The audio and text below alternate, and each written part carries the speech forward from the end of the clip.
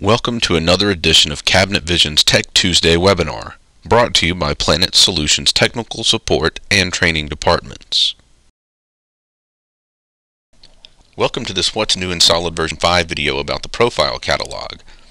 In this video we will look in the Profile Catalog and take a look at the widened profile selection column, as well as how to create profiles.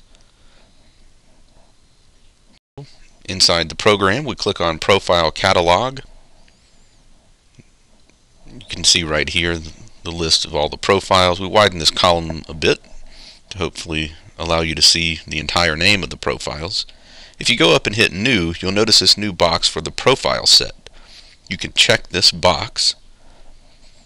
Then, looking at all of the different types of molding, you can choose any one of them, and you will create a profile set. For this purpose, we'll make a new stacked crown molding. We click OK, and we've got our first line. We just go choose any profile that we want. We'll choose this crown molding, add a new profile to that set, and we use our X and Y position offset values to determine the location of the profiles in this set. Once you have the profile like you want them, just go back to the properties and say yes to save the shape, and there's a profile set that you can use for designing in the job.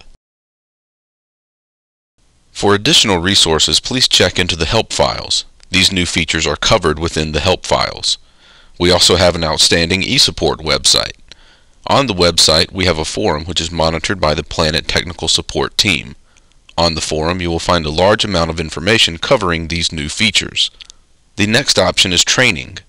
Planet offers several different options here. Options such as regional classes, on-site training, in-house training, and online training can be a valuable investment for your business. Please contact your customer service representative for more information on these training options.